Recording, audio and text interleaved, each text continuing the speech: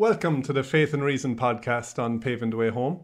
I'm your host, Kevin O'Driscoll, and today we're joined in studio by Father Philip Mulryne. Father, welcome. Thanks, Kevin. Good to be here.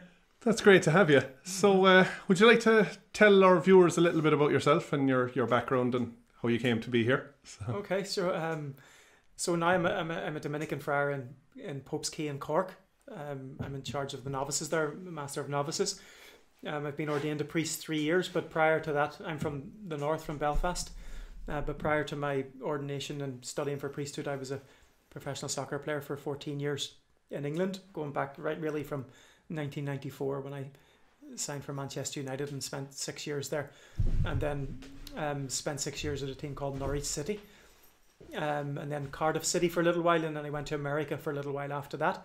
And I suppose just was brought up Catholic in my family, kind of a normal Catholic home, but I suppose like many people kind of drifted away from the faith, especially because the world that I was living in with regards to soccer and stuff, very powerful, that really materialistic world that the soccer life brings with it, and kind of just sort of drifted away from the practice of my faith for the majority of my 20s. And then in my late 20s, I would say, due to a number of people, but primarily my sister and other members of my family, and then some good football friends that I had as well who were still practicing their faith, just had a tremendous influence at me at that time, my late 20s.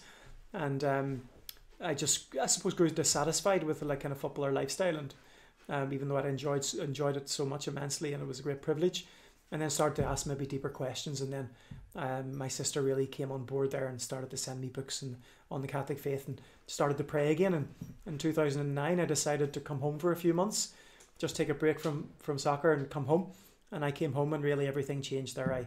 My sister got me volunteering in a Legion of Mary hostel, and I was in a number of prayer groups, and just everything changed really. I had a number of, I suppose, deep experiences that completely reoriented my life, you know. And I made the decision then after 6 months of being at home to, I suppose, officially retire from my football career at the age of 29, 30, I think it was. And it was in the course of that 6 months to a year that I started to feel the stirrings of a vocation to priesthood. And I originally started out in the studying for the diocese to be a diocesan priest for Down and Connor, and spent 3 years in the seminary, and then joined the Dominicans in 2012 and did my formation in Cork and in Dublin. And then after ordination I was sent to Newbridge College as a chaplain, and then appointed to Cork last year, so I've been here just under a year. Right. Oh, very good. And just because everyone has a different and we've had Father Colin Mannion on a few weeks ago talking about vocation. He was, as the vocations director, and we're kind of, everyone's calling it feels different and things like that. But after that, we've got a few calls and kind of inquiries on Paving the Way Home. Just different people. Brian had also spoken on Paving the Way Home about his vocation, and people have kind of I think they contacted Brian instead of contacting a priest, because it's like asking, about vocation, because it's like they're afraid. I think if they ask a priest, it's like they're signed up, whereas they kind of say, yeah. Sure. But just for you, that 6 month period, you're saying that's stirring. What's that kind of, what's it feel like?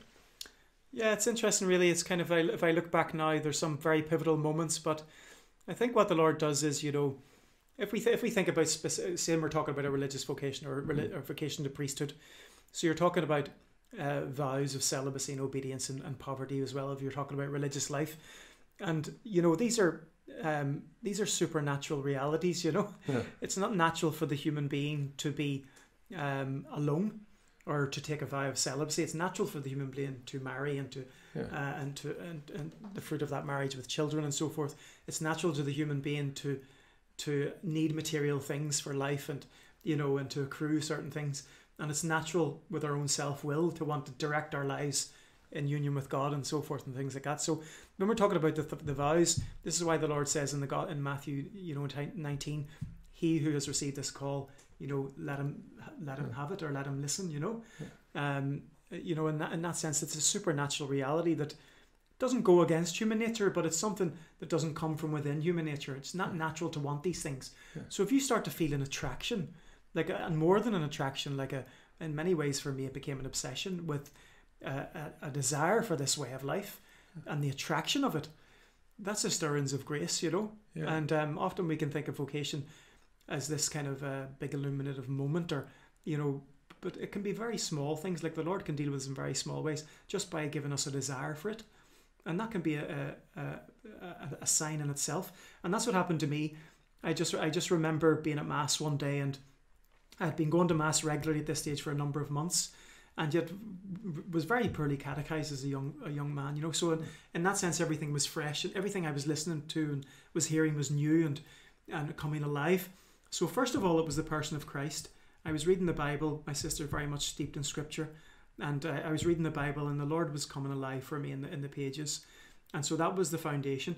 And then in the Mass, just one particular day, I remember just the priest at the consecration and stuff, and something just came alive that I believed, you know, really believed with living faith, you know. Intellectually, I would have believed in the Eucharist and the real presence, but it just came alive to me, and I just said, if this is true, that changes everything.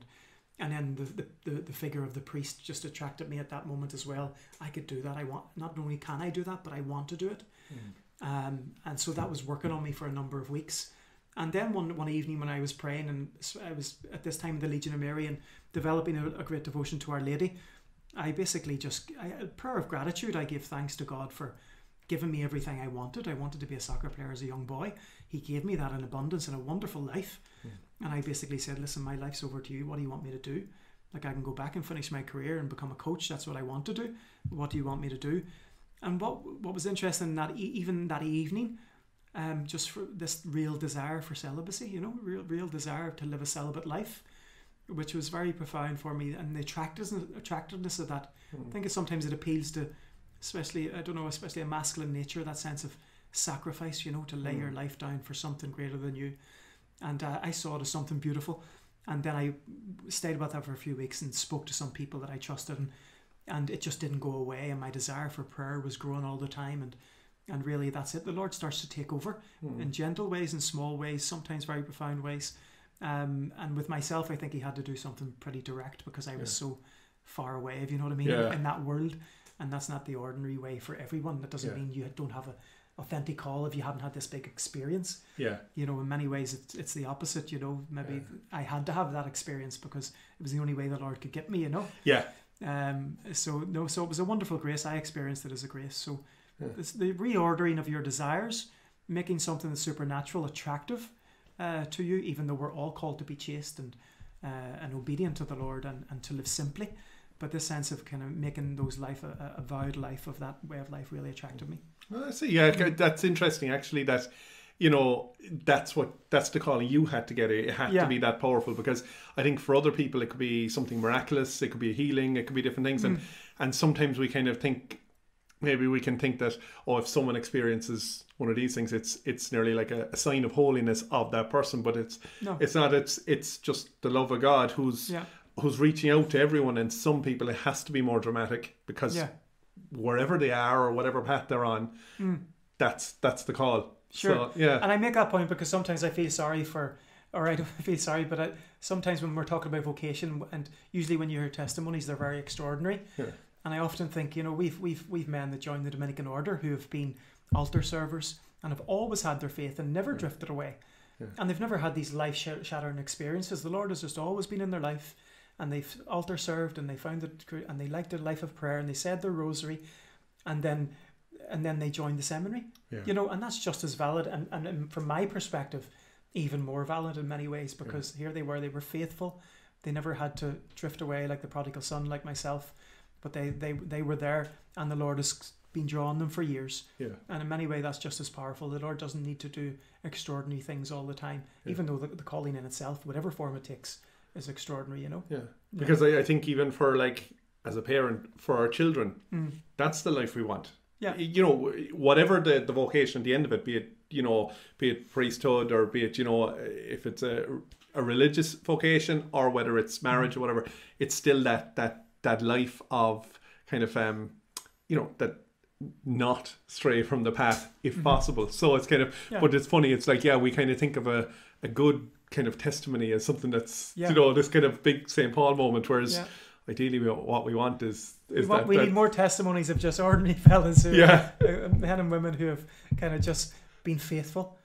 And funny, because you obviously, having lived the footballer lifestyle, you've played in the Premiership, so there was good money there. You've got the cars, the houses, the lifestyle, and it's funny. So you've experienced that, and then when you listen to to a testimony of someone who says, "No, I've been close to God all my life."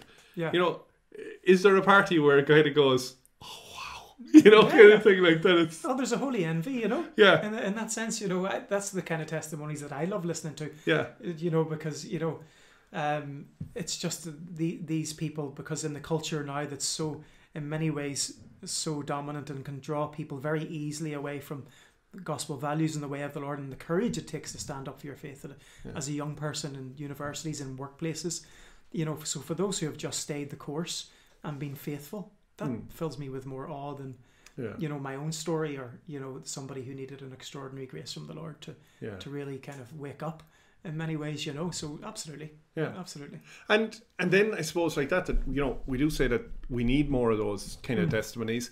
They are few and far between, and I suppose it makes you think of the narrow path and the wide road. That kind of as Jesus says, that few are aim for the narrow door, that few go that way and many go the wide road to destruction. And I suppose I've been on that road.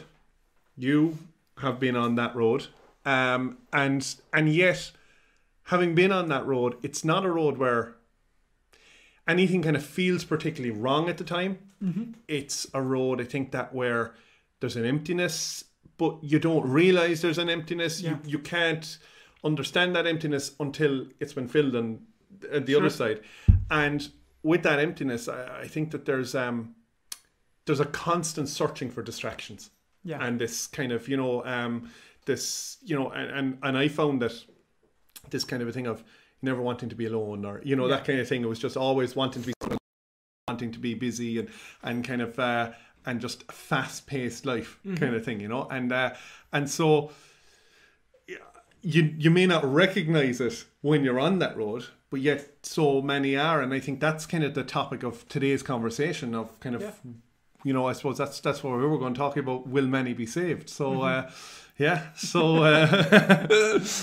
no, I think what you're talking about there is, it strikes with me as well, because, like, I've just finished reading Cardinal Sarah's book, The Power of Silence. Wonderful, wonderful book, and he talks about what he calls the dictatorship of noise, how the sense of man being completely busy all the time, and cities with their lights and their noise 24 hours a day, constantly distracting us, and then with technology and so forth, it kind of muffles the ability to cultivate an interior life of prayer, and we're not even realized how much we're being conditioned by that.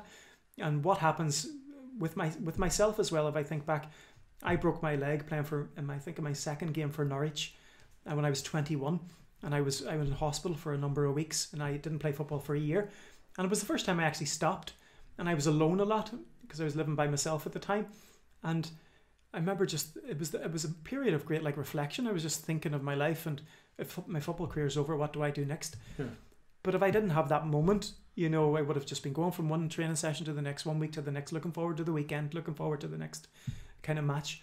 And when we take a step back, and even in the course of this lockdown and stuff, and when things are stripped away and you're faced with yourself, and the noise is taken away, or you go on retreat, you allow the deeper desires to come to the surface, and the wounds come to the surface, and you're faced with them. And then, then that's the possibility of conversion there. You're opening a path to listening. But so many people are busying themselves all the time that the Lord is speaking to them in many different ways, but he's not breaking through. Yeah. And I found, even at the very start of my journey into faith, I found myself getting very busy with prayer meetings and things like that. Do you know what I mean? Like, kind of, it's like, oh, there's this on, I'll go to that. And I, could think nothing of sitting in the car, going for an hour and a half, going, oh, there's a talk on there, I'll go to that and whatever. And you can kind of think, oh, well, I'm busy and I'm doing all the right stuff. Yeah.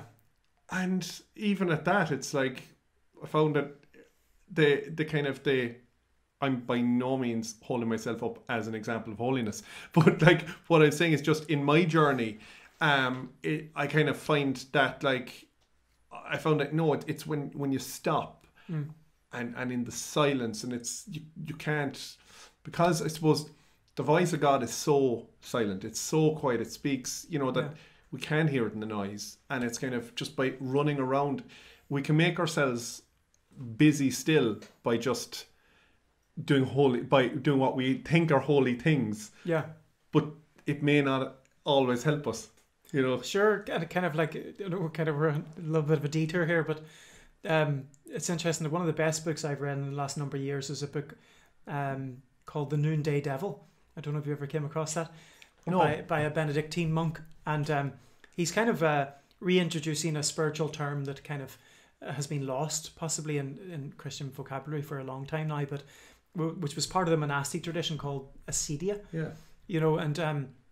And acedia, according to the monks of the early centuries in the desert, they called it the noonday devil because the monks obviously rose very early, and then they were living as hermits, and so they'd have their routine in the morning, and then say they were getting up at 6 or whatever, then noon would come, the hottest part of the day, and lethargy would kick in, and they've been up so long and they're looking forward to the next meal, and they feel this temptation or this sloth, kick in, like, I just can't, this is just too difficult, Yeah. And so they call this kind of acedia. It's kind of like a spiritual laziness, or even sometimes a distaste for spiritual things. You're starting to lose the taste for spiritual things. But as it progressed throughout the monastic tradition, this priest gives it, and this book talks about acedia in religious life and priesthood, but in married life as well, and in secular life. And he says it's interesting because it can go to two extremes. Acedia can kick in, say, for example, if someone's not praying enough, they're not giving enough time to their interior life. If they're not, they start to lose a taste for spiritual things and seek compensations in material things, and they start to yearn after those things maybe they left behind, and seek compensations out there, and they can experience this like spiritual boredom, right? Where things used to be exciting for them spiritually, like reading a book or praying a rosary. Now it's an effort, and just can't. In this kind of spiritual sloth, you can't raise yourself to do it. But he said on the other extreme, it can be as well this restlessness, where you're running around doing everything, but you're the inability to stay still and quiet and be in one place and just be there. Say in your vocation, if that's marriage or religious life, I suppose the temptation in religious life would be, say, priests not spending enough time in prayer, but running around everywhere doing 100 projects, and running to people's houses and being in people's lives as compensation, and not spending enough time on their own spiritual life, or that sense of laziness that lost the salt, as the Lord says in the gospel, So I don't know how we got there, but anyway, it's important to talk about, because I think you mentioned about running around there, like doing a lot of good things. But the important thing is you can't give what you've not received, and so the Lord had to depart from the crowds to pray at night with his Father, and the Lord showed us the pattern of prayer. It's not an optional extra. It has to be. It has to be the center, and it has to be abundant. Before you do anything else. So for anyone who's listening, anybody who's doing good apostolic work, measure that in kind of comparison to your prayer life. And if it's more than your prayer life, there needs to be a rebalancing there, because it's amazing throughout the Gospels the amount of places where it does say that Jesus went off to pray, but it's always just, we can read it maybe as a throw-in line at the start or the end of a story, because there's something so dramatic has happened in the story, but it's, when you look for it, it's like it's there. He was constantly in prayer, not in kind of social justice kind of cases and things like that. Yeah. But taking the 12 away to teach them to pray, to to be with him. And ultimately that's the Lord. It's interesting. I can't remember which spiritual writer said, but the words at the beginning of the gospel, the words that the Lord addresses, and I think it might be the beginning of John's gospel, is come. Come with me, or come be with me, or come to me. That's the words he addressed at the beginning, and the last words he says in the gospel are go teach all nations. So first we have to come to the Lord. First we have to be with him before he sends us out to do anything. That has to be the first. That's interesting. And I just think of a book that was a real big influence on me was He Leadeth Me, Walter Chiswick, which I know is a Jesuit, so I hope that's all right if I mention him. But no, but that book had a huge impact on me, because it was one of those things where I realised that in all the running around, everything that's going on, I have to stop and just stop at times and kind of say, okay, what's going on here? What is the Lord doing? Yeah. Because He's constantly at work. But, I'm looking for something big and dramatic, or I'm, whatever. And it's like, it's little things, and it could just be, that little plan that I had planned just falls apart, and I kind of go, okay. And it, not just, oh yeah, okay, fine, I must move with it and do it somebody else. It's a lot of time now, it's like, just stop and kind of say, okay, why? What's going on here? And I'm like, yeah, maybe He's creating a window for me to do, something, maybe for me to pray, maybe for, things like that. And then at that point, that realization, that's the first part. But then the actual, that's where I have to get involved. The grace is there then to pray, but I have to cooperate and go in and pray. A lot of the times I could find something on Netflix or find something like that just to distract me. And that's, a wasted opportunity. But that's the thing. And I think that's the thing that's so easy at times to get just distracted by the noise and all of those things. And it's, I think maybe at times, when we look at, I suppose now there's a message out there where, like, everyone's a good person. If you're not Hitler, then you're not going to, if you're not Hitler, you're not going to, like that's the bar. Be better than Hitler, and, it's like you're on the way to heaven. Sure. And, and then, of course, when you understand, Jesus' mercy and stuff, we kind of say, it's possible Hitler's in heaven. Yeah. Possible. We don't know what went on at that last moment, or, whatever for him. And then, we can hear that and kind of go, well, if Hitler's in heaven, well, then, not only am I better than him, but I'm, on the way. And oftentimes, I think we go to funerals and we hear at funerals so often people saying, oh, well, they're in a better place now. They're, they're in heaven, all this thing. And there's so little emphasis on praying for someone's soul, or, it's amazing at a funeral, you'll very rarely hear a purgatory, and things. And it's just this kind of a thing that, everyone is on this path. But then when we read the early church fathers, and we read, I think, from Augustine through to Thomas Aquinas, and I think, plus, and, well, not plus, I suppose, plus what Jesus said himself, but everything that they studied was based on what Jesus said. Yeah. And so for well over 1,000 years, the church wasn't believing that everyone went to heaven, or that, the majority are all going there so simply. So what's going on now? It's like, it's has the church changed its teaching? What's the official line of the church? What is it? And I suppose so. That's kind of or where has this change come from? I suppose there's a number of kind of reasons for it, not just even theologically in the church, but in society as well. What you get, I suppose, is the foundation before we even go into the details. Yeah. What you can say is, with the church, we have to understand what's called the development of doctrine, where the church has a precise formulation of what it understands about, say, salvation and so forth, and then how doctrine can develop. I think it was Hilary of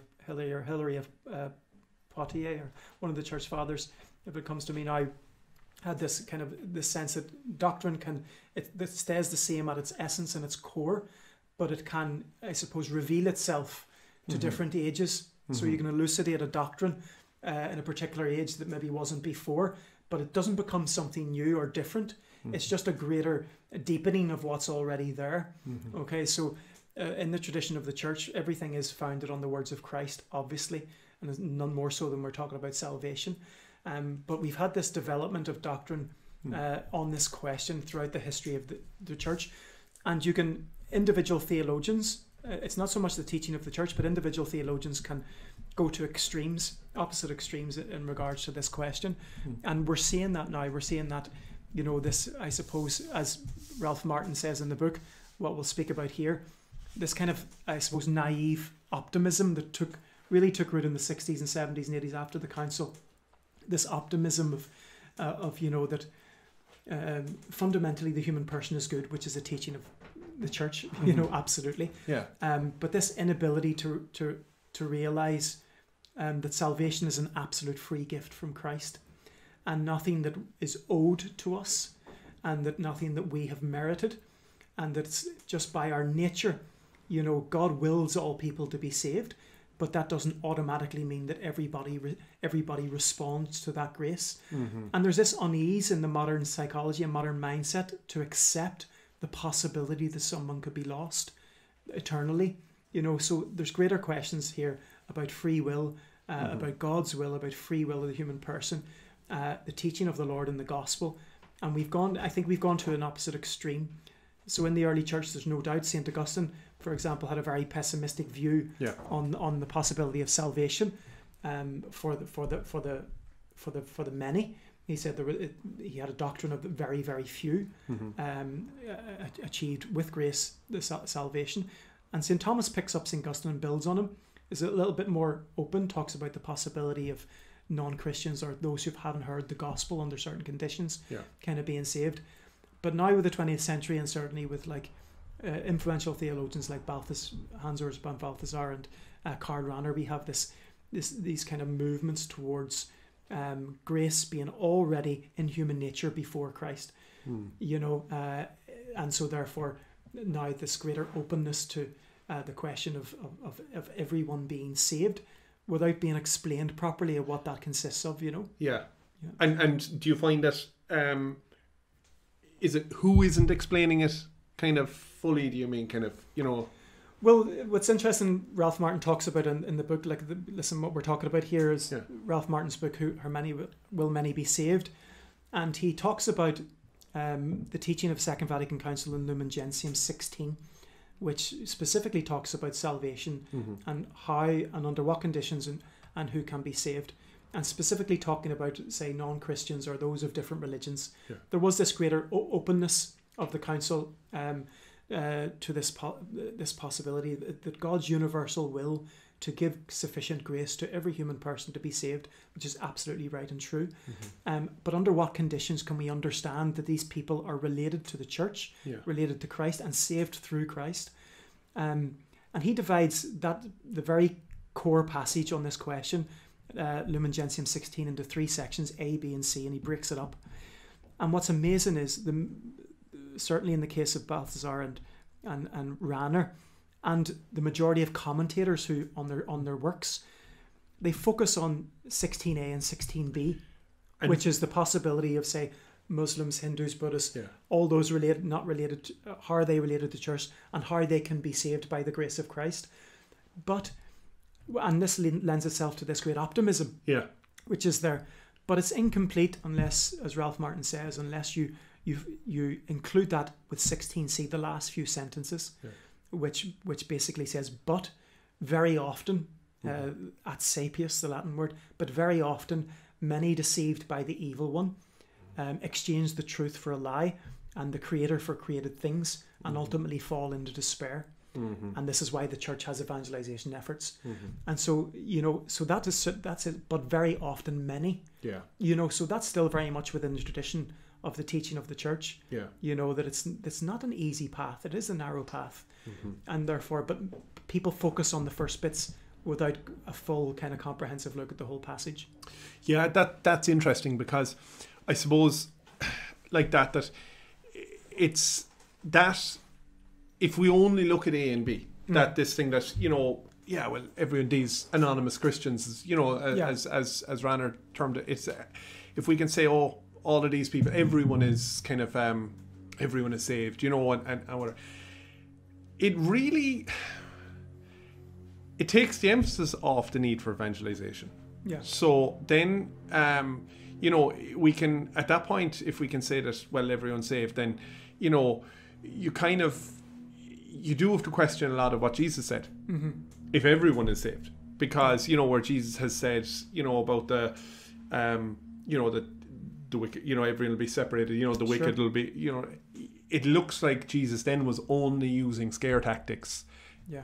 But because he's God, he still knew in the end everyone will be saved, but he's just trying to scare people into doing something. And then on the other side of it, there is no consequence for our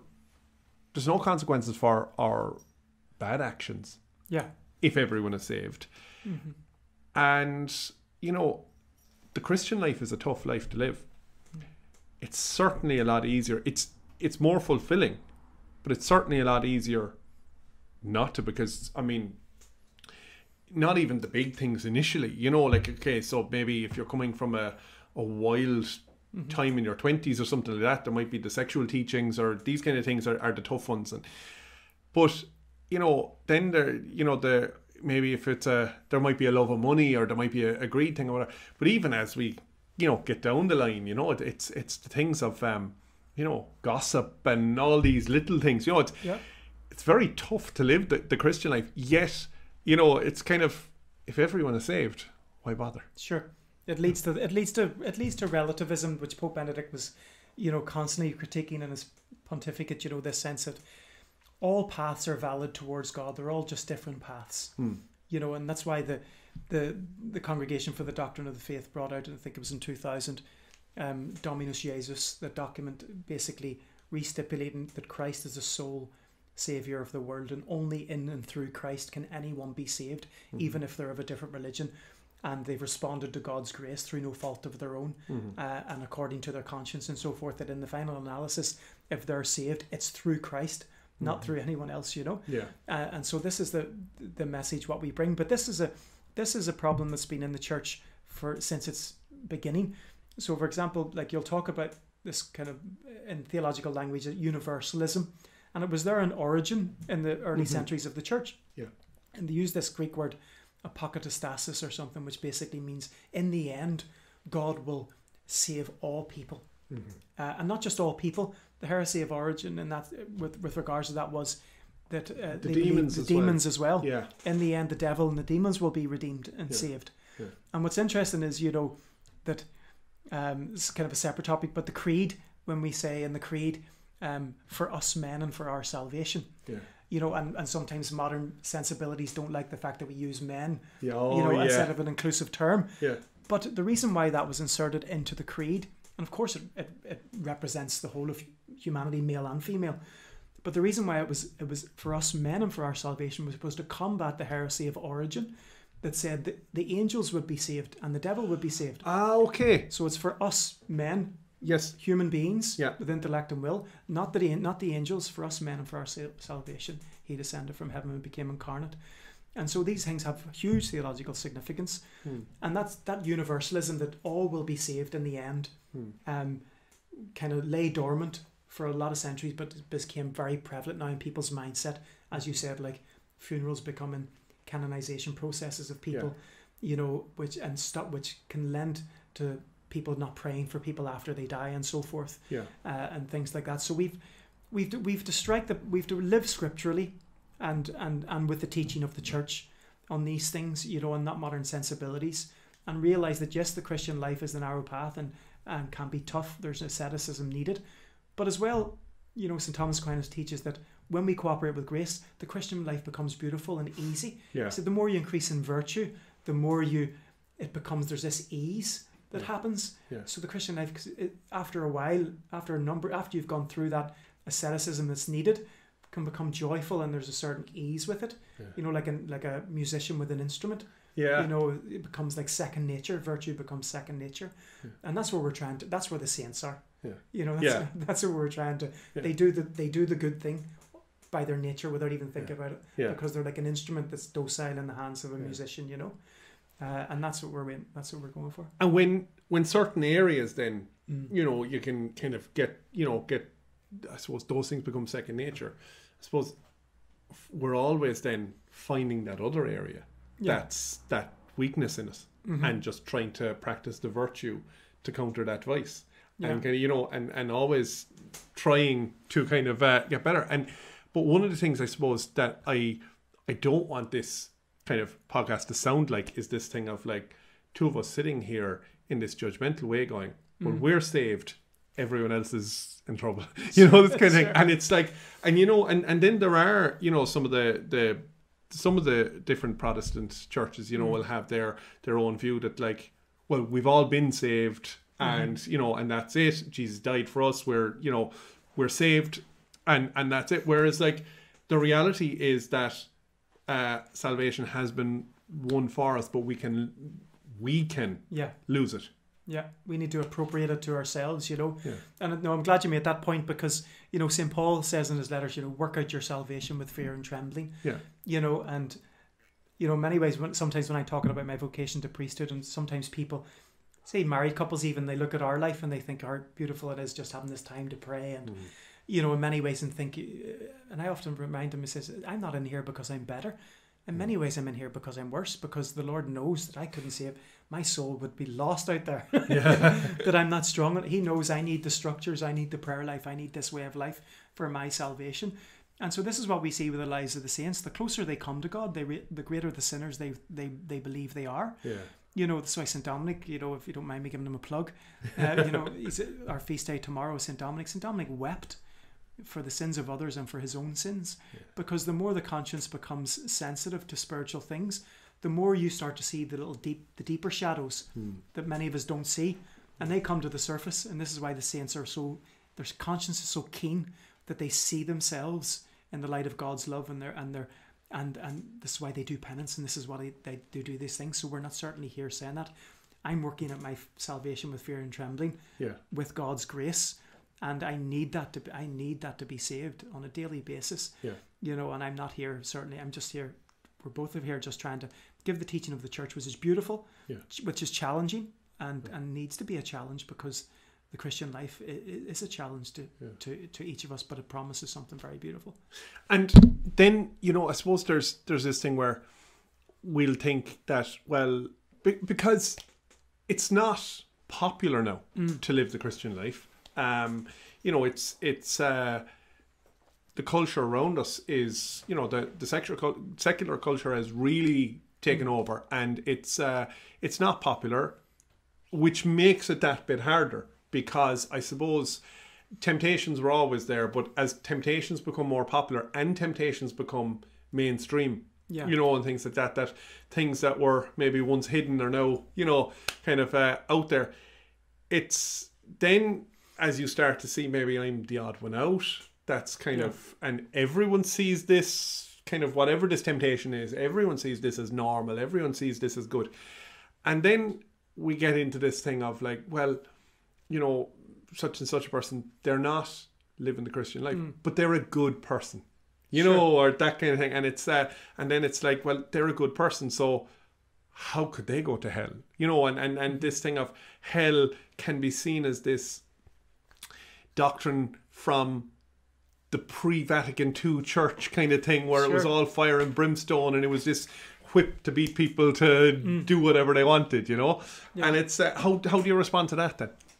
I suppose the whole pre-Vatican II thing, you know, you only have to listen to the homilies of Pope Francis to, you know, he continually refers to the devil and the influence of the evil one, and you know, and things like that. So it's certainly not something that's been left behind. It's certainly maybe in the preaching of people's experience in daily life in church, and things like that. But when we talk about the doctrine of hell and so forth, and what you're talking about, there are people who are good.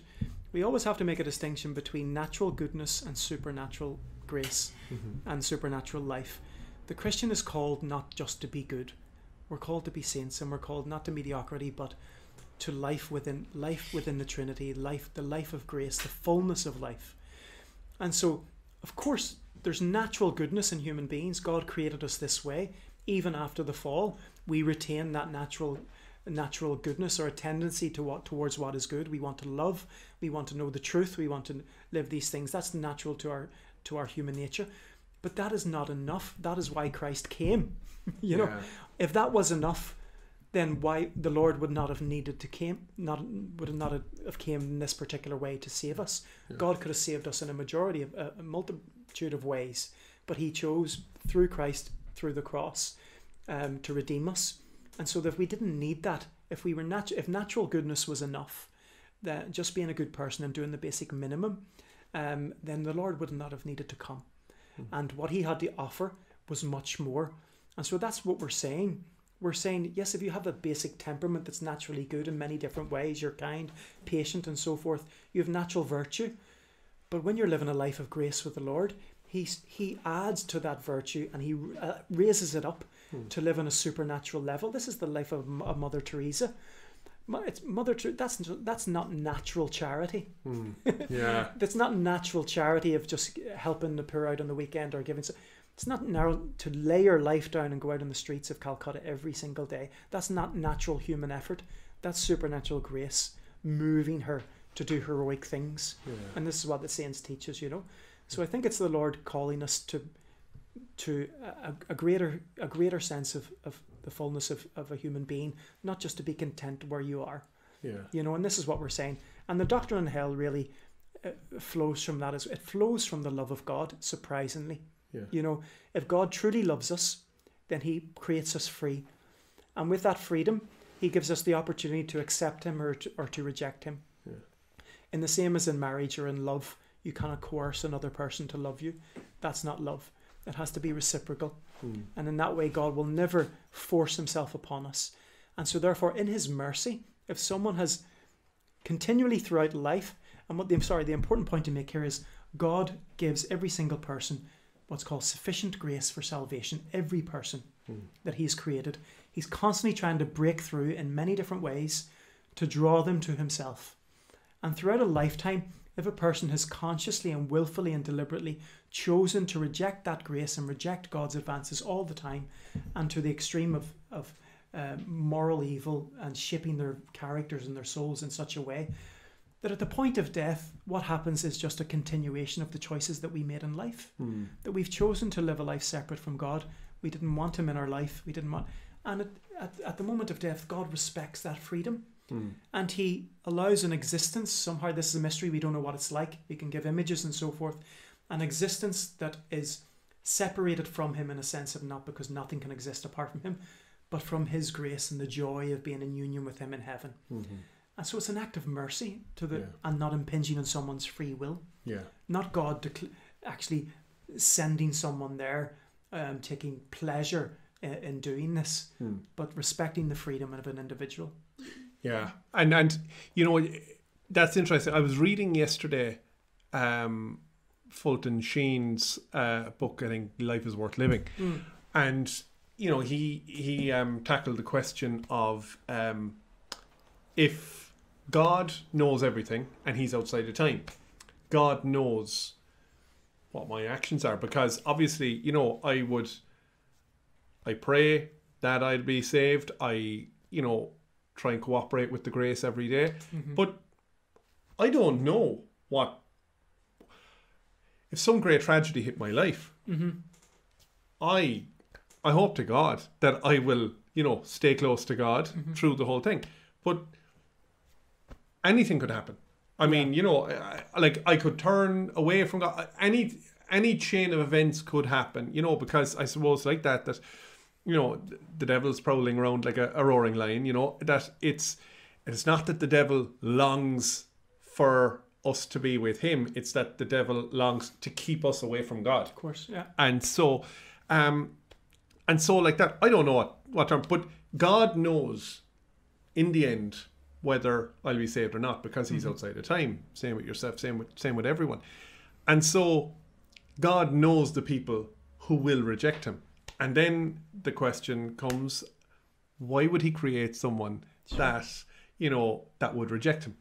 And Fulton Sheen kind of said that, because it was like this, is it predestination then? Yeah. That God, and Fulton Sheen kind of said that, like, well, it's like this, if somebody knows that a stock in the stock market, if a stockbroker knows that this stock is going to go up 10 points in the next 6 months, and he decides to invest in the stock or whatever, and it goes up 6 points in the next 6 months, he has not caused it to go up. He has not predestined it to go up. He knew it will go up, and it went up by itself. And in the same way, when we can use that imagery, in the same way when someone rejects God and separates themselves, well, they're the ones who chose not to. Yeah, absolutely. Like, a lot of the theologians kind of, when it comes to, because it is a mysterious question, and pastorally it's very difficult sometimes when someone hits you with that, well, why would he have created me in the first place if he knows that I was going to reject him and so forth. Yeah. And, a lot of the theologians ultimately say, they use a philosophical term, it's better to be than not to be. Yeah. In the sense of, like, if you know God's inner life, which is love and goodness, and the nature of goodness is to diffuse itself and create and overflow into beauty, and it's God's very nature to overflow into creation and to create us. So it's better to exist than to never have existed at all. Mm-hmm. The fact that somebody, if they've rejected him and so forth, from God's perspective, it was better to create in the first place because it's something beautiful, the human being and so forth. And so absolutely, that's what you could say. But that being said, there is in Catholicism a doctrine of predestination. Yeah. Okay, it's not Calvinist or the Calvinists. John Calvin had this doctrine of kind of sort of double predestination, where God predestines someone to hell. Yeah. Before creating anything. them. Yeah. Exactly. Oh, yeah. Which is kind of anathema to Catholic thinking, and to how we understand God. But in the theology of grace, there is this notion of God gives grace to every single person, and what that means is he gives us the grace to act. So he gives someone a particular grace to act a certain way that keeps them on the path towards him. But some people he gives not only the grace to act, but he actually moves them as well. Okay. Interiorly, through grace, moves them with their freedom intact, moving them towards accomplishing that act. Okay. And that's something added, that's something different. Right. That's what they call like efficient grace. So that's like, and he says sometimes for his purposes, because grace is a free gift, God can give it or he doesn't need to give it. It's up to him. It's free. It's his gift to give it to us. We're not owed it. But for his purposes and for his plan of salvation, sometimes, say for a particular person who would have a particular role, he could give not only the grace to act, but he could actually move them as well to fulfill his purposes. And in a way, we could nearly see like St. Paul, that kind of that big moment, kind of that huge thing that it's possible that that's why he got that extra thing. There was a bigger calling, a purpose for a specific bigger purpose there for him. He needed that extra big shake up and push. And that's God, and that's a Catholic understanding of predestination. Yeah, the predestination of the saints, that God doesn't only offer them the grace to act or a power to act, but he actually brings the act about by moving them interiorly towards to accomplishing the act. Yeah, and he's completely free to do that. It's his free gift. We're not deserving of it, and he can withhold and he can give. This is the thing. And that's not to say that everyone else doesn't have, like you've said already, that everybody else has that grace to be saved. Yeah, it's just whether they want to reject it or not. Yeah. But again, like this the thing of this, so you've touched on, well, you've gone into why not all good people will be kind of saved, because there's the types of goodness. But this thing of the narrow path and the way this inversion of it, this kind of a thing, it's so okay. We know Augustine was very strict, and so we get to Aquinas. He's after speaking about those who are outside the church, not of their own choosing. They haven't heard the gospel yet. So where from there, because that still doesn't seem to sound like where we are now. Yeah. Where did we go from? So that's in the 1200s, that kind of way, and that teaching will continue on for a few hundred years. Where does it explode, we'll say? I suppose it starts to explode in the 20th century. Yeah. Because the teaching of Augustine through Aquinas really lasts right up through the Middle Ages, through the Council of Trent, right up to maybe the early part of the 20th century. Yeah. And then you have to factor into as well kind of, the culture and society at the time, the two world wars, all these different elements. But as we were talking about before, if you look at the writings of certainly Ranner and Balthasar as well, And this will resonate with so many of us, and resonates with like a lot of parents and grandparents who are like worried for their children who have abandoned the faith and so forth. So Karl Rahner, in his writings, is looking around, and he's seen society become less Christian. The kind of all the structures, Christendom being kind of deconstructed in many ways, the secular state and so forth. And he's seen all these people who were professed, fully incorporated members in the church, all of a sudden leaving the church and leaving and abandoning their faith, and in many ways, and not always abandoning their faith, but just kind of a laxity taking place there. And he's distressed, and with his theological training that's coming from the centuries, he's thinking, in his distress, how can I understand that these people will not be saved, these people will be damned, in a sense, You can understand that. You can understand that. Because, I would love it if everyone is saved. Yeah. You'd love it if everyone is saved. And so out of his pastoral sensitivity, he's kind of looking around, and answers Van Balthasar as well, and thinking, trying to formulate theological theories within the tradition of the church, and again, an expanding of that tradition, or kind of a elucidation of what the church already teaches, with a more optimistic view of salvation, focusing on Christ's universal will to save all people.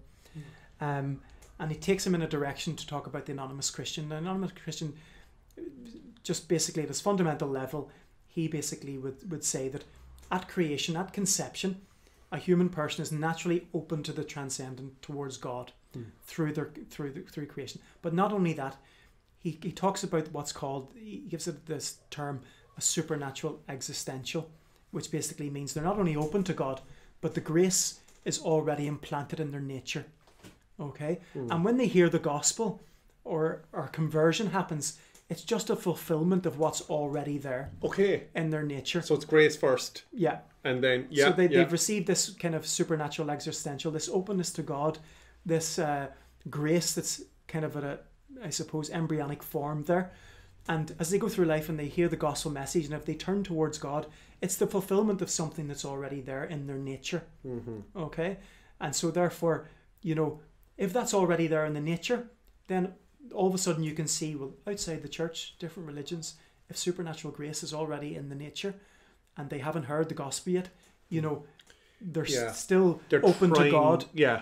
So there's this optimism that takes place in his writings.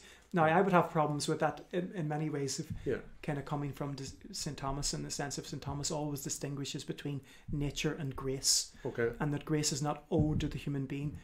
The problem that I have there with Rahner's teaching is that if that supernatural grace is already implanted in human nature, that it kind of can give the impression that God is obliged to bring that about, because if he puts something in nature, why would he then frustrate that nature? Then somehow it's owed to us to fulfill that, instead of Christ coming as something absolutely new and added to us and given to us completely freely without it being owed to us. So fundamentally it's just this, we've gone to the extreme of this huge optimism that's not rooted in the teaching of Christ. And it seems to, like you said earlier, it seems to think Jesus' teachings on possibility of losing one's salvation are just warnings or threats. Yeah. When that's not the teaching of Christ in the Gospels, it's not the teaching of how the church understood that after. Yeah. Because, that's it. Because, there's also then a kind of perhaps a bit of a concern for, sometimes we can get a little bit maybe lazy inside the church. We can kind of think, if I just do my bit. But I think, isn't it Lumen Gentium, I think it's 14, that speaks about the, as Catholics, we have a higher calling. Yeah. That we have, that, so more like the more we know, and it's not to say like, well, you'd be better off to know little, because it's like, because there's a standard for what you know anyway. So, but then everyone has a conscience as well. And conscience is given by God, and we can dull our conscience by living a life of sin. So sometimes maybe we can kind of have this little idea that, if I don't share the gospel with my friends, then they can't reject the gospel and things like this. Sure. these are people who are born and raised Catholic. Mm-hmm. The first time they've sinned, they've had that guilt and just kind of, it's dulled their conscience. The duty is there to share the gospel with everyone, to help everyone, so with that kind of higher duty and higher calling there, it's nobody's off the hook, and just going to mass on a Sunday and maybe saying my prayers some nights or some mornings when I feel like it, and just going in, sitting through mass, maybe reading the leaflet or whatever kind of thing, or even if I fully partake in mass and just walk out the door, but I'm not doing everything else, that's it, I could be in trouble. Yeah, but the caveat I would put there, is in the sense of like, the responsibility is not only on the people who are coming, but on priests as well. I would lay the kind of the responsibility there on priests and stuff, for us to teach and to preach about the faith in such a way that informs people and makes coming to the Mass that they fully understand what is actually taking place, that they're fully catechized and they're fully understand the beauty of what they're actually coming to bring it alive and to help them enter into it much more. So someone coming to Mass who's going through the motions like that could be for a number of reasons. They've just never had it. They've never been taught the beauty of what's actually taking place in the Mass, or they've just kind of drifted along, or there could be through their own neglect. That's obviously kind of right as well. So, but you're right in the sense that Lumen Gentium chapter 14 talks about the calling of Catholics who have been given the grace of full membership of the body of Christ, the responsibility that comes along with that, because it makes the distinction between living faith and dead faith. So through baptism we have living faith where we receive the dwelling of the Holy Trinity in our souls and we're fully incorporated into the church, but through sin or through neglect, faith is still not lost. We can still believe, but it's not animated by charity, and therefore we've dead faith. Living faith is faith animated by charity, which leads us to live a life of grace. If we're in conscious mortal sin continually over a longer period of time, we may still believe God exists. We may still intellectually believe the faith, but yet the life of the soul is not in a state of grace. And therefore, mere membership of the church is not enough. In many ways, you're in a more dangerous predicament because you've had the fullness of truth revealed to you. So that's the key, which is important to. I'm glad you brought that up, because here we're not saying as Catholics, because this was the temptation of the Pharisees, who thought just by belonging to the Jewish religion and the Jewish nation was enough for salvation. And this is what Christ critiqued them on, It's not just belonging to the chosen people, it's actually believing in me, living a life, living the law through grace, through me. You won't be saved just by belonging to the people, and so it's a good point. And the commission then as well to go and preach the gospel to all nations, that commission was not just for missionary priests or whatever. That's for everyone. Now, it's not to say that don't go to work on Monday and go out and stand on street corners shouting at everyone that not everyone will be saved, but it's it's in through the example of how we live, and the better way to do that then is to catechize ourselves, and to form ourselves and just through reading the Gospels and learning about Christ and learning the life of Christ and things like that we can become better examples, but also to speak at the right time as well, because there can be a fear, that if I, I'll be one of those Bible bashers if I mention Jesus to my friends. These are the guys that, maybe it's like, oh, these are the guys that I used to always go drinking with all the time and stuff like that. And then it's, I've changed my life. I kind of want to have a foot in both camps. I don't want to tell them, and it's kind of like, oh, it's easier to just say nothing. Kind of thing. And if I say nothing, it doesn't raise the standard for them, or if I don't say it, they don't have to reject it, or so on. But that's neglect on my part then. Yeah, without banging on their door. It comes down to the fact that that as Christians we were not called to, I suppose, just to mix in, but to stand out. We're called to stand out in many ways and to be a light. You're the light of the world. And so, listen, I know it's difficult for people to navigate their way through life in relationships, and especially as a minority and a small kind of remnant or in the midst of all of this.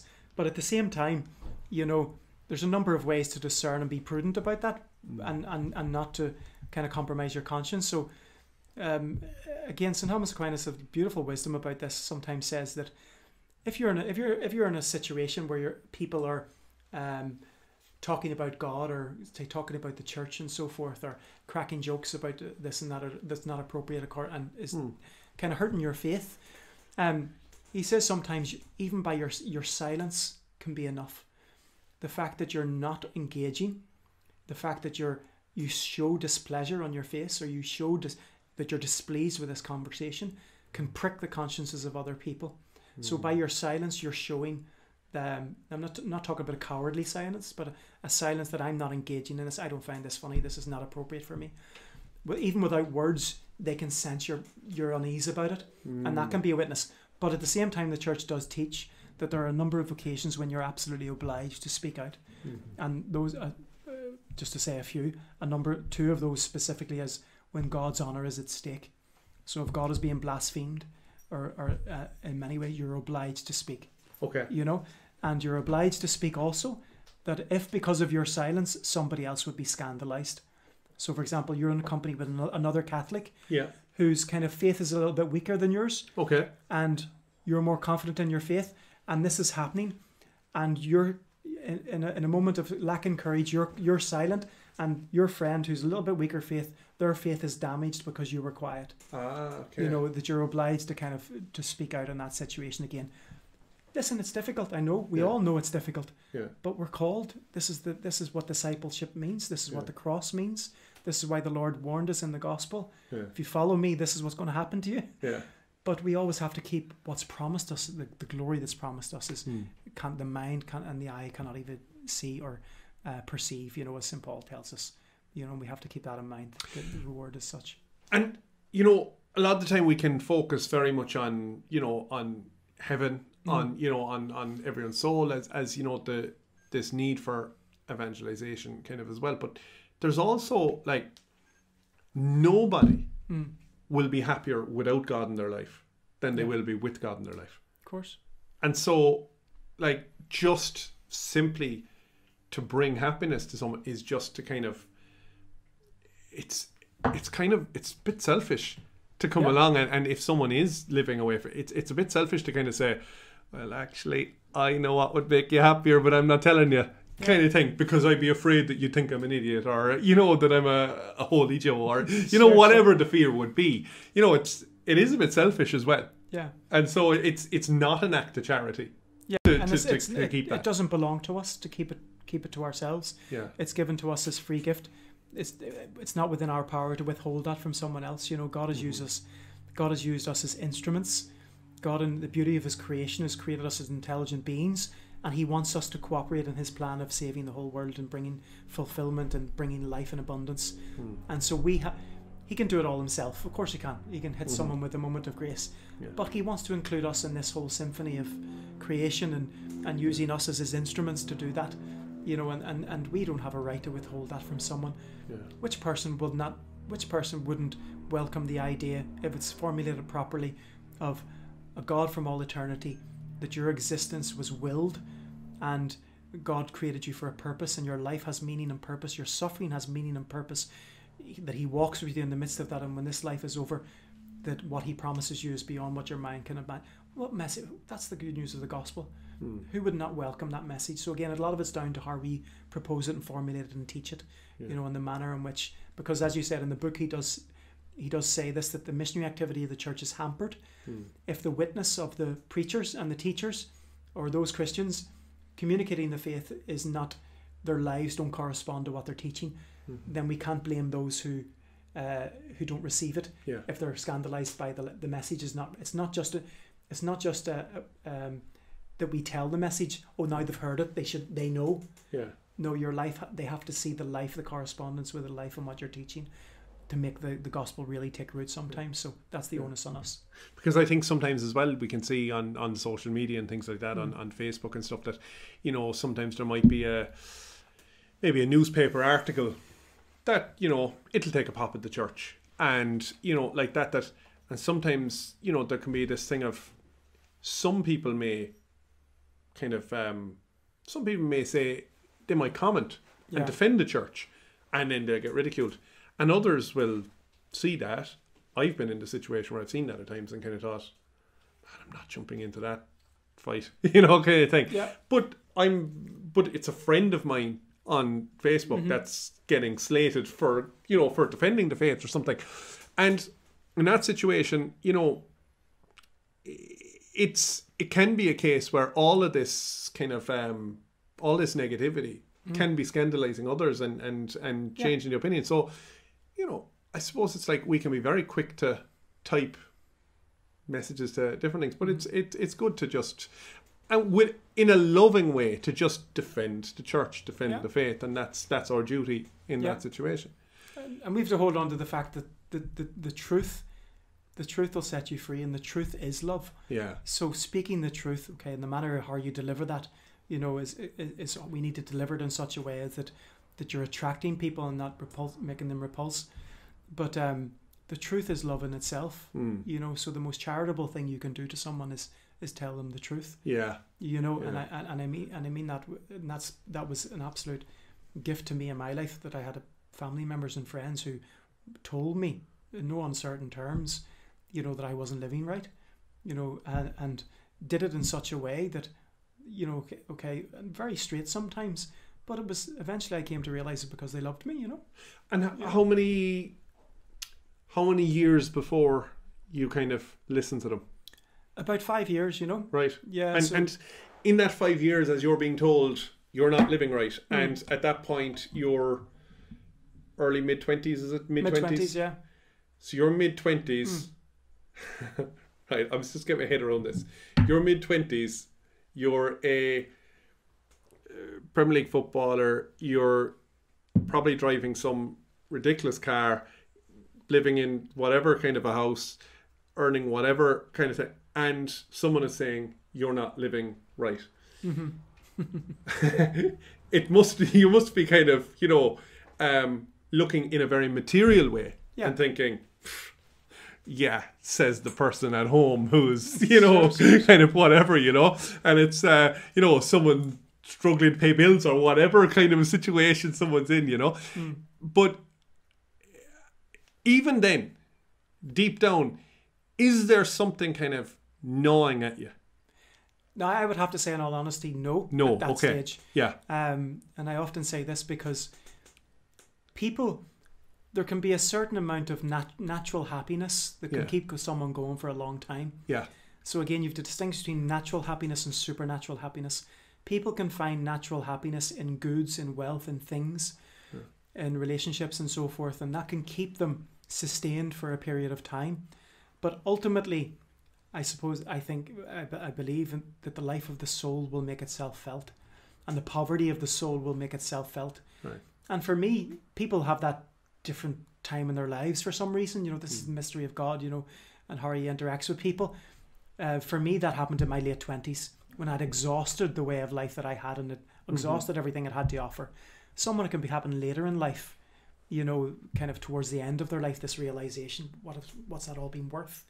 You know, and the spiritual life might become the reality of death, or might confront them with that, maybe the change. We don't know. But yeah, I was happy. I was naturally happy. And I suppose it happened to you in your late 20s, but a footballer's life, a footballer's career, you know, you're very lucky to be at the peak in your kind of early to mid 30s. So it's kind of, you know, it's that time is probably the time where you're seeing people who are maybe a couple of years ahead of you are retiring, starting to retire, and you're starting to realize, well, what my next contract might be the last big one, or whatever kind of, you know, whatever way it'll be, and you're so you've probably got sight of the future at that age that most people won't have in their, that's a good point, in their kind of late 20s. I mean, if you'd been a professional golfer, it might be well into your 40s before you're actually looking, you know, in that way. And so I suppose kind of for family members of, you know, our parents who are maybe thinking, I have to speak to my children, I have to whatever, you know, don't also have a time frame of like, well, if I say to them at 23 for 5 years, at 28 it's going to happen. Exactly, yeah. You know, because, you know, I suppose it's like, you know, there can be a time where life, the material life, is just on the up. Yeah. Before it'll kind of get exhausted. Yeah. Like you said. So we say it's not. We're not saying anything new in the sense of the prodigal son. You know. Yeah. It's there. The Lord knows this. The Lord knows that the son goes off and squanders and takes his inheritance and squanders, exhausts that way of life until he comes to his senses. Yeah. You know, and realizes that, you know, that I can go back to my father's house and be a hired hand, whatever. You know, and the Father clothes him in a robe of glory. And, you know, we see that story, and it's lived out in many people's lives, you know. And so sometimes a lot of people divert from the path, and the Lord is trying to bring them back, and family members and friends could be instrumental in that process. And there's an urgency to it. We shouldn't wait. There's an urgency to it, always to be provoking and in a good way, and prompting people with deeper questions, you know. What would you do if, okay, your life's great at the minute, you have all this money and this kind of notoriety and kind of people respect you and honour from your job and things like that. What would you do if that was all taken away tomorrow? You know, what's your character? You know, we have to form people in virtue. Like, what's the most important thing is your soul and your character, not what you do, because those things can be taken away. You know, and what you're left with is yourself. And that's what we're trying to. It's not that the Christian message is everyone has to sell everything they own, and you can't live in the world and be materially well off, and that's not the message. The message is detachment. If you have things, you use them well, and they can be great gifts from God, and you can use them in abundance in your gifts and your talents and material wealth. And, you know, it's about not being dominated by these things, but using them well and being detached in a Christian sense, you know, and that's the key. So our message is not just, our message is for people with all different backgrounds. You know, this will elevate your life to another level, not take away from it. You know? So like that, when we're kind of, you know, maybe talking to friends, it's not this kind of starting a story by kind of going like, do you know that like so many people will go to hell? It's kind of, you know, it can be this gentle thing of simply like, what do you think the meaning of life is? In this kind of a, you know, if you have that time over a pint or whatever, it's kind of not that you'll always shout that out in a nightclub, but you know, it's kind of, but when you're having that kind of chat, it's kind of like, what do you think it's all about? What you and getting those kind of things can strike up those conversations, because I think with this thing of the notion that's kind of there, you know, I suppose from Balthazar and Ranner, that, you know, all will be saved or everyone will be saved. I've seen this kind of thing before, you know, that, well, see, obviously we know that, and we know that the church hasn't, you know, anyone who's declared a saint, we know they're in heaven. So, fine. But they've never declared anyone's in hell. That's, you know, and that's good. But we see from the message of Fatima that, you know, there, which the church has approved, that there are many souls in it. Our Lady has said it. Jesus in the Divine Mercy with St. Faustina has again said that many souls go to hell. And again, church approved. So the church is approving messages that, you know, many are going to hell. But I suppose Judas is one that comes up at times in a kind of a thing of kind of a topic of debate at times, you know, and it's like, yeah, the church has not proclaimed that Judas is in hell or anything. But when Jesus said it'd be better for that man if he'd never been born, well, if Judas was to spend from now until the end of the world in purgatory and then makes it to heaven, it would kind of make Jesus's words, you know, you could probably look at Jesus in heaven that day and kind of go, why would it have been better that he was never born? Sure. You know, so from that kind of thing, again, it doesn't make sense to put out this thing that, like, you know, all will be saved, you know, from just even those little things that Jesus has said. You know, what I would like to say, because obviously this, in the sense of like from Ranner's teaching and from Balthazar's teaching, is they're well within the tradition of the church, okay, and they're very careful with their language not to go beyond the official teaching. But in their theological speculation, what you can say is they've gone beyond in many ways they've stretched it to a certain extent that's departed from the scriptural witness in many ways, you know. Ranner makes that point. There's tremendous obstacles to overcome here in scripture, you know. Von Balthasar, he says that we dare to hope. Yeah. Okay, so he's very careful not to say that everyone's saved. Yeah. He says, but as Christians, he says, we have an obligation to hope that everyone will be saved. And I think that's correct. That hope should be there in every person. We shouldn't want someone to be lost. Yeah. Okay, so that hope is there.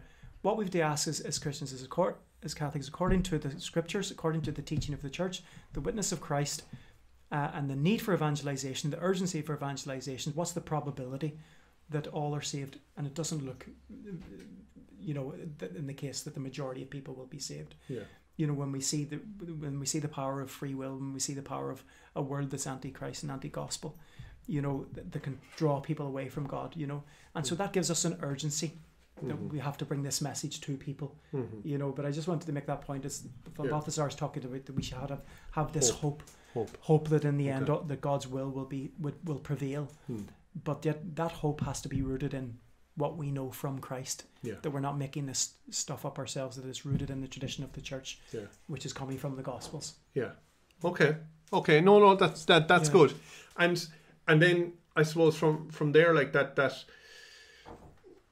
Well, hope is a good thing, and then we can hope that, you know, I mean, we can hope that for each individual person, you know, we can hope, but we also know that salvation is nothing I can do myself. I can only cooperate with grace from God. So it's like I can't save myself only. Yeah, that because that can be a kind of a misconception also, that this kind of a thing that, well, if I do this and I do this and I do this, but it's not. It's this cooperation with grace. Yeah, it kind of treats God as a transaction. You know, in the sense of like, I do this, then you're obliged to respond to me. Yeah. So I do this particular work, God gives me grace. Yeah. I do that. That's not the Christian life. The Christian life is about friendship with Christ, and friendship, you know, it is about union with Jesus in that sense. So it's never my effort, then God's grace. Yeah. My effort is the result of God's grace. Yes. And this is very much, you know, this was huge controversy in the church itself, from the Jesuits and the Dominicans and Jansenism and things like these heresies that maybe overstressed human effort, unaided by God's grace, that I can, you know, it's a white knuckle ride and I can achieve my salvation, you know, and things like this. But one of the things I'm kind of really grateful from our theological formation as St. Thomas is that God's grace is always operative. You know, it's not that I do something and God gives me grace. If I'm doing something that's virtuous and good, it's already the operation of God's grace working in me, and yet I'm still free. You know, and so God is at work. It's wholly God and wholly me at the same time. 100% me and 100% God. That's a mystery. We don't understand how that happens. Actually, that's interesting, because I was reading a little debate about Zacchaeus, and it was, you know, so Zacchaeus climbed the tree. So it was like, well, he climbed the tree of his own accord, and then Jesus came, and it was like, so was it who acted first? Zacchaeus, and then Jesus came and called him or whatever. But then the kind of the clincher at the end of the debate was, well, no, Jesus came to the town first, which prompted Zacchaeus to climb the tree. So grace came first. Sure. And then he reacted to that by climbing the tree and so on. So grace is always grace is always operative. Yeah. And again, you have to be very, again, when I talk to people about this, you have to be very careful how you understand grace. Yeah. Because sometimes I think many of us have this understanding of grace as that some kind of property, like I'm drinking water here, you know, it's a material thing. Yeah. But okay, so grace is something that God gives me, like a, you know, I make a crude image, but like, you know, Popeye having spinach, you know, you know, a spiritual kind of, I don't know, power, like spiritual. It is a spiritual power, but I mean, but spiritual, like Lucozade kind of thing, like I suppose like an athlete's a performance enhancing drug or something that enhances your performance or something. You know, it's not a property, it's not a thing. It's friendship with Christ. It's the divine life flowing through you. Yeah. It's participation in God's life. And because you're inserted into the life of God through grace, His power is flowing through you and working through you. Now He can give someone a particular grace for a particular act, So someone prays the night before doing an exam, God give me the light to study those things that I'm going to encounter in my exam tomorrow. God can give an actual grace to somebody for a very particular thing, a power that elevates their intellect and their will. But sanctifying grace, that grace that makes you holy, is communication of God's very life continually into your soul. You know, and that's something very different than like, no, I'm getting something that makes me able to do this thing. And that communication is always there from God then. So it's that sanctifying grace is always there. We're the ones who decide, no, I'd rather do this. Than so this is what the church teaches. This is what, you know, this is what Jesus says someone is not to do. This is what the Bible says, you know, and it's because often, you know, we can hear this, will the church modernize their teachings? And Father Damien Polly spoke about why they can't, but it's like, you know, we read the Bible and it's, you know, it's fornicators, adulterers, drunkards, you know, homosexual, and it's all of this kind of, it's saying that this can enter the King of Heaven because by choosing to do these things. And I think often in that line, you know, we can look at the big ones and kind of go, oh, but like, you know, the things like drunkards and these kind of things, you know, are mentioned in there. And I think they're things that we overlook quite often because it's hidden in alongside all these other things, you know, but all of these things that they're where we know they're wrong. And then we choose, I'm going to do it anyway. So it's like that sanctifying grace is the thing that's showing us these things are the things that they're wrong. You know this. God is like, no, I'm helping you. I'm communicating that to you. Yeah. And we're kind of going, but I'd still rather go and get drunk, or I'd rather, you know, and it's kind of thing. And so we're the ones who are kind of freely choosing then to go, no, we're cutting that. And I suppose from there then that's where we kind of won't live with all bad news. That's where confession comes into it, and that is the incredibly good news. Yeah. I suppose like the goal of the Christian life is really can be boiled down to is to be schooled in virtue, to grow in virtue. Yeah. You know, the goal of the Christian life is to be like God. Yeah. You know, and virtue does that. So when we talk about drink and all these different things, you know, it's important to kind of say, you know, that, you know, it's in this book of wisdom in the Psalm, you know, wine was given to cheer a man's heart. Yeah. You know, that the goal for all of us is to be virtuous with these things, to enjoy them for what they are, and to be virtuous. The reason why people like St. Thomas and building on the scripture treats like drunkenness very seriously is because the intellect and the will is the highest part of the human person, which mostly resembles God. And so therefore, and it's the most noble part of us, but when we're so drunk that we cannot make right decisions anymore and we can't reason, we become like we start to devolve into the animal nature of ourselves. You know, we reduce the nobility of who we are, and we start to act out of our animal nature. So we're even rejecting that gift of reason. Yeah, because the even for a moment, the intellect and the will can't function anymore. Yeah. They're clouded by, you know, the drunkenness, and we're making bad decisions, and so we've reduced the beauty and the nobility of the human person to acting from our animal nature. And this is why they kind of treat it so kind of, you know, harshly sometimes. Yeah. Because, you know, we were made for knowing and loving, and this is the highest part of us. Yeah. And just to wake up after a night of pure drunkenness and kind of say, well, it's fine. I woke up alone in my own bed, and, you know, I didn't do anything stupid, and I only, you know, maybe ate a few too many chips, whatever kind of. That's not kind of it's the fact that we entered into that state where it's getting back to what we said earlier, not to strive for mediocrity, to be how do I become a saint, how do I become the best person that God created me to be, how do I cooperate and to be that person he created me to be. And it's not just by drifting along life, it's by striving with our effort, which ultimately makes us happy. You know, it's not, this is what the Lord promises us. Happy are those who live like this, the Beatitudes, you know. And so that's what we have to communicate to people. This is a way this is going to fulfill you if you live this way. Yeah. We're not saying that you've to become teetotal overnight and you can't enjoy the company of your friends anymore and you have to cut away everything in your life. And it's about growing in virtue and being moderate and using things for what they were created for. Yeah. And what you find when you start to have the ability to do that you start to enjoy those things more intensely. Yeah, so we can we can enjoy a few beers for just the beers and the company and the social. Yeah. That's it's important to say that as Catholics, it is, because we have a very positive understanding of the human person and creation. Yeah. And maybe some other Christian denominations have a more negative understanding of that. So we appreciate created things. Yeah. It's about using them virtuously. Yeah. That's the goal for us, Because I think it's the same with food and the same with everything, that it's like that it's. We can enjoy them, that everything isn't just bad, that we can we can enjoy life, especially if you want to evangelize young people, because maybe they have preconceived ideas. If I become a Christian, I have to give up everything, and I have to there's things you need to cut away in your life, but it's not, but we have a message that actually elevates their life to something better. Not just the kind of the negative side of things. So some things we may have to cut off. Other things we may just have to cut back.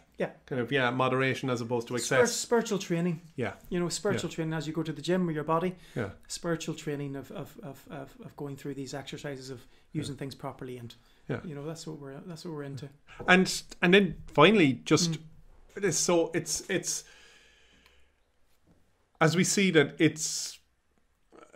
Most likely that we can hope many be saved. It's the teachings of the church, teachings of the teachings of the church show that it's quite difficult to be an anonymous Christian and be saved. That it's that's 16C is that part, and because sometimes we might kind of feel that. Well, if someone is a Muslim or someone is a Hindu or something, it's kind of like, oh well, if we leave them off to their own thing, we don't have to do anything. It's fine. Lumen Gentium says they'll be fine. It's kind of how would you react to that kind of? Well, if you don't mind, can I read from? Please do, from Lumen Gentium actually, because the actual paragraph. And then just kind of finish on that, on the conditions. Just very quickly. So, Lumen Gentium talking here specifically about it mentions Jews, then Muslims, then but other people of other religions and so forth. And just for anyone who doesn't know Lumen Gentium, it was one of the Second Vatican Council documents, because I know sometimes the people can think the Second Vatican Council is what changed the church and was all the problems and was whatever, which it wasn't. This is a teaching from the Second Vatican Council. This is, It's an ecumenical council of the church. And in many ways, this is just bringing out, this is carrying the whole tradition of the church. There was certainly kind of nuances and things like that, but an authoritative teaching of the church. So talking about the possibility of salvation for non-Christians, it says, those who through no fault of their own do not know the gospel of Christ or his church, but who nevertheless seek God with a sincere heart and moved by grace, try in their actions to do his will as they know it, through the dictates of their conscience, those too may achieve eternal salvation. But, very often, deceived by the evil one, men have become vain in their reasonings, have exchanged the truth of God for a lie, and served the world rather than the Creator. Or else, living and dying in this world without God, they are exposed to ultimate despair. Hence, to procure the glory of God and the salvation of all these, the Church, mindful of the Lord's command, preach the gospel to every creature, takes zealous care to foster the missions. Okay, so you see the whole passage there.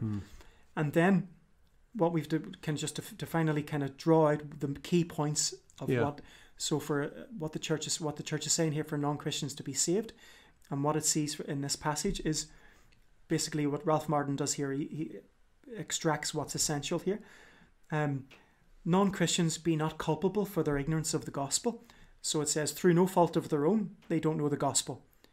Okay, so that they're not culpable for that. Okay, they haven't heard the gospel through no fault of their own. But the possibility that they have heard it and rejected it, that's there. That non-Christians seek God with a sincere heart. Okay, so that they're actually seeking the truth and they're on the way and they're looking towards God and looking for the truth and looking to find it. That the non-Christians try to live their life in conformity with what they know of God's will, and this is typically spoken of as conscience. So they're trying to seek God and they're trying to live by the dictates of their conscience, forming their conscience as best as possible to live morally.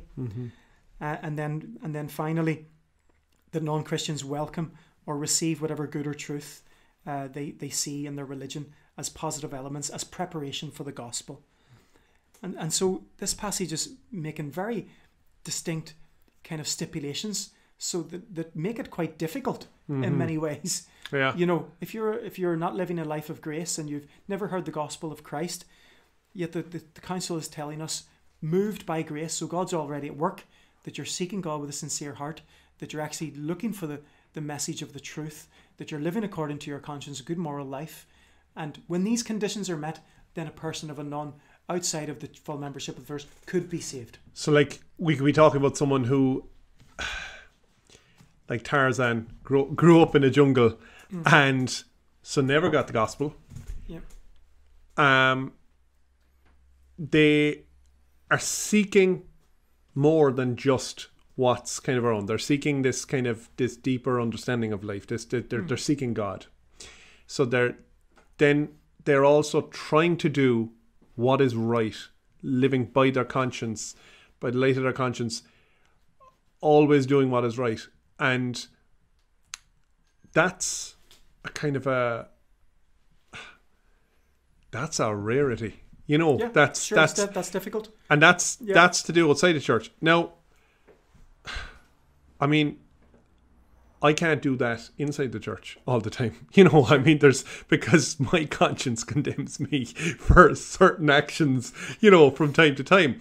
And that's when I do my examination of conscience prior to confession. You know, so I mean, that is a rarity, and so I think like that maybe like that Ralph Martin speaks about people who 16A and 16B and without 16C, we can kind of say, oh yeah, so all these people outside, these anonymous Christians, that they're you know, they're fine. Yeah. But it's like, but they have to be doing these incredibly difficult things, and so there is an urgency there. It paralyzed the missionary activity of the church. Yeah. This understanding, the missionaries kind of start to think, well, what's the point in leaving my homeland and going to these remote areas if the gospel is already there, if grace is already existent in their souls, if they just do these things they'll be saved? What's the urgency for me to go there? And this is why the last part of that, the Lumen Gentium, is so important, you know, in that sense. And the grace for us Christians, for us Catholics, especially with all the sacraments, the Lord has given us through his providence the full sacramental system of the church, that when we fall into our sins we can be cleansed and healed and restored and so forth. And while at the same time recognizing, as the Council of Trent really importantly stated, God has bound himself to the sacraments, but he's not bound by the sacraments. So he can give his grace outside of the sacraments to a non-Christian who's seeking him, and his grace can still be at work in them, but always as a preparation, not for it in itself, always in a preparation to move them towards Christ and towards the gospel. You know, and that's the key. Yeah. And then for the sacrament of reconciliation, which confession, that is just that, because some people, they may be watching this, they may not have been in quite a long time, may not have totally understood it. And you know, that is that reinstating us back into communion with God, back in that channel of sanctifying grace. We're back in that kind of our actions that may have broken that. That's reinstated. That's not just Father Philip sitting there kind of going, I'm wondering what Mary is getting up to, so sure. I want to get all the gossip about what's going on out in the street. It's far more than that. Oh, absolutely. Like, and I go back to the prodigal son. The prodigal son's a beautiful image of confession. Because the son goes away and spurns his inheritance, but when he returns, confession, returning to the Father, you're focusing on Christ in confession. The priest is there as an instrument, but you're talking to God. This is why it's sacrosanct and the seal is inviolable. You're talking to God, So when you're reconciled and you admit your faults and you bring that to the Lord, the Father, like in the prodigal son, embraces you, and you're into his embrace, and you're robed again with glory. He puts the robe on the Son. You're clothed in charity and in sanctifying grace and in justice, and you're no longer a slave as he was out there in the world, and you're no longer a servant, as the Son said, if I come back I can just be a hired hand or a servant. The Father's embrace elevates you to an adopted child, once ago an inheritor of the kingdom. All I have is yours, he says to the older son. And this is the beauty of confession. This is what happens in our soul, which takes place, you know. And so we're so focused on our sins that we forget what we receive from it. We receive all these gifts of grace and of virtue and from the Lord, and the ability not to fall into our weaknesses. So often we erode those kind of abilities through the grace that we receive from the sacrament over and over again. And so it's a beautiful sacrament, you know. The priest is just an instrument. He shouldn't be the focus. You shouldn't be afraid of the priest. It's the Lord you're talking to. And what I love as well about the prodigal son, that story as well, is that as he, you know, comes back and the father and he runs to meet him, as the son goes to speak, he's not like, shh, no need to say anything. It's fine. It's forgotten. Yeah. The father still allows him to speak and say, Father, I've sinned, over you. And then as soon as that is mentioned, as soon as the confession is made, it's like, yeah, fine, come on in. Sure. It's like, it's not this, well, there's this punishment or that punishment. It's kind of like, it's no, you're fine. Come. So it is that making that confession. And it's, so basically it's, will many be saved? The book suggests not. That it depends. Ultimately, we don't know. Ultimately, we don't know is right. Okay. But this, we can hope. But ultimately, it suggests that interpretation of Jesus' teachings and things like that perhaps not, but it's not bad news. It's not all bad news. It's a case that, it's not to be sitting there in fear and trembling, kind of going that I'm in trouble because, Mary next door is better than me and she's one of the few, kind of thing. It is a case that God desires everybody to be saved. Their own and has given that grace. Yeah. People's free choices and free actions hamper that. He has given confessions. He's given the sacrament of confession for us to come back in line, and so that's, I suppose, that's another one. Not only about making Jesus present on the altar, it's another one of the incredible gifts that priests can do, is to hear this and to be able to restore people back into communion with God. Sure. And so there's no fear in going to confession. There's no judgment there from the side of the priest, and it's then to go and spread that good news. Absolutely. Yeah. So, God is calling you. God is calling every single person right at this moment, every moment of every day. And this is what we're saying. And when we're talking about salvation and so forth, and we look to the Lord, what He taught, and we hope. And we hope that people will respond to that grace, because there's so much at stake. And this is the seriousness. There's great urgency in preaching the truth and preaching the gospel and charity, because people's eternal souls are at stake. And that's what it boils down to. We have to talk about that. Then all the little conditions and where people are in their lives, and only God can see the soul of a person and how they've reached that position and so forth. But from our perspective, the onus is on us just to preach the gospel as the Lord told us, and to tell the urgency of it, that people know about this and they know the truth and they know the love of Christ.